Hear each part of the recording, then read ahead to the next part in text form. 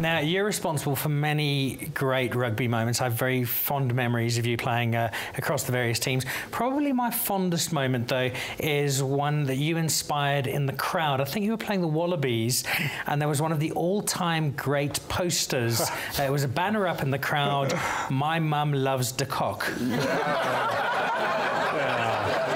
With a bunch of drunk Aussies standing underneath it. It was one of those moments, I was very young. I think I was 21, 22, and I was in Perth, Subiaco Oval, and I ran out and I saw my name in the corner of my eye. Now, as you said, you're prepared for a game. You're in the zone, so you run out. You've got to be so focused. But I saw my name and I thought, my name's on a banner here. I've really got to have a look and see what they've said. And as I got to sort of my spot, I looked around as "My mom loves de Kock," and all these Aussies are like, yeah.